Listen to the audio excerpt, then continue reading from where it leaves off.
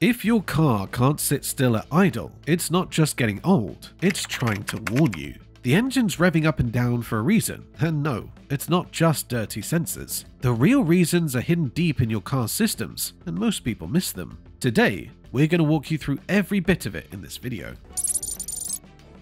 One of the most common reasons a car's engine RPM goes up and down while idling is a vacuum leak. Modern European engines are built to run with a very precise mix of air and fuel. This balance has to be just right for the engine to work smoothly. But when there's a leak in any of the vacuum hoses, it throws everything off. Air sneaks into the engine without passing through the mass airflow sensor. Because this air isn't measured, the engine doesn't know it's there. That causes what's known as a lean condition, when there's too much air and not enough fuel in the mix. European cars use all kinds of vacuum hoses made from rubber or silicon. These hoses connect different engine parts, like the intake manifold, brake booster, fuel pressure regulator, and emission control systems. One of these systems is the positive crankcase ventilation, or PCV valve. On older petrol engines, there might also be an exhaust gas recirculation, or EGR valve. The hoses often use clamps or are simply pushed into place. Over time, the connections can loosen or the hoses can crack, especially in Europe where the climate changes from one region to another. Cold winters, hot summers, and constant temperature shifts can make the material expand and contract, which eventually causes damage. When a vacuum leak happens, too much air gets into the engine, and the car's computer, called the ECU,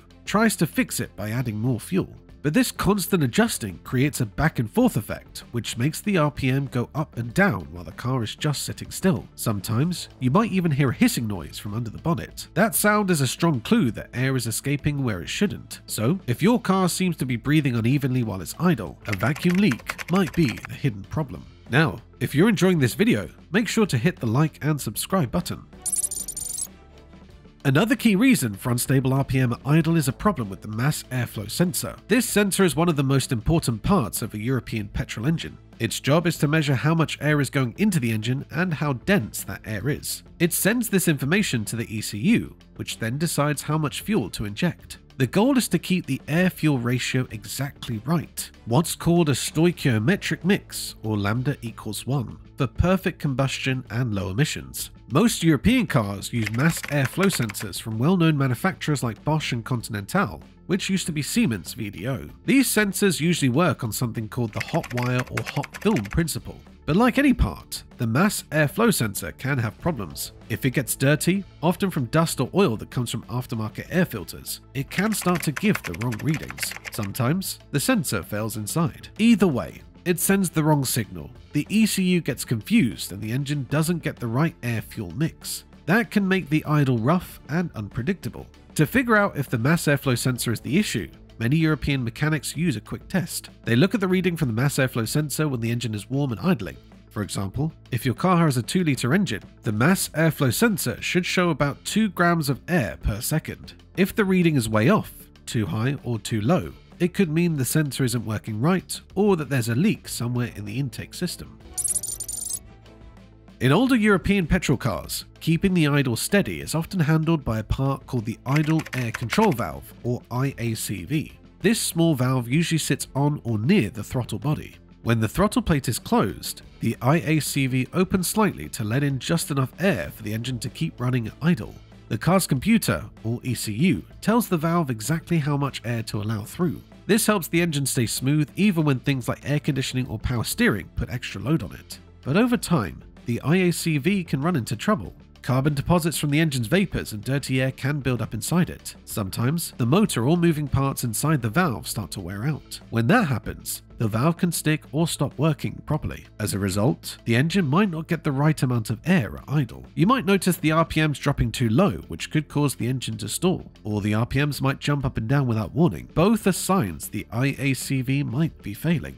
Modern European cars have moved away from using IACVs. Instead, they rely on a newer system called Electronic Throttle Control, or ETC. This system is also known as drive-by-wire because there's no cable connecting the accelerator to the throttle plate. Instead, when you press the pedal, sensors send a signal to the ECU, which then tells an electric motor how much to open the throttle. That same motor also controls the airflow at idle, replacing the job the IACV used to do. While ETC systems offer more precision, they can also have their own problems. One common issue is from the throttle position sensor, or TPS. This sensor helps the ECU figure out exactly how open the throttle plate is. If it sends the wrong signal, the engine might get too much or too little air at idle. That causes the RPMs to go up and down. Another issue happens when carbon builds up on the throttle body, making it hard for the plate to move freely. If the motor that opens and closes the throttle plate starts to wear out, it can also lead to a shaky idle.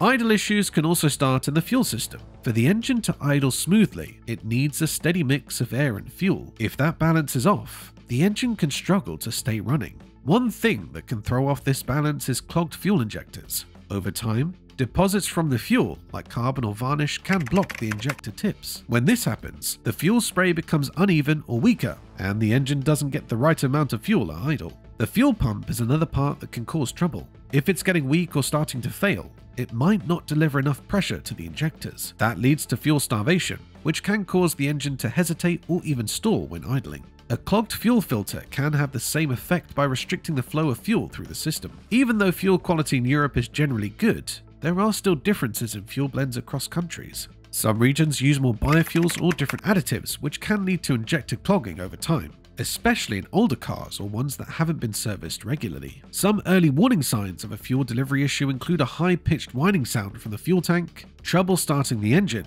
or a lag when you press the accelerator. If left unchecked, these symptoms can develop into a full-blown idle problem. The ignition system also plays a big role in keeping the idle smooth. If something goes wrong here, it can lead to engine misfires, which makes the RPMs jump around. The two main culprits are spark plugs and ignition coils. Over time, spark plugs wear out. The gap between the electrodes can get too wide or the tips can become damaged. That makes it harder to ignite the fuel-air mix properly. Worn plugs cause one or more cylinders to misfire, which leads to rough idling and vibrations. Ignition coils can also fail. These coils are responsible for turning battery voltage into the high voltage needed to create a spark. If a coil starts to go bad, it might deliver a weak or inconsistent spark. That causes the same kind of misfires as bad spark plugs. Many European vehicles use high-quality parts from brands like Bosch, NKJ, Baru, or Delphi. These parts are designed to last, but they still need to be replaced at the right intervals, which are usually listed in the vehicle's service manual. In modern European petrol engines, the ignition system is often built using a coil-on-plug setup. This means that each spark plug has its own ignition coil mounted directly on top of it.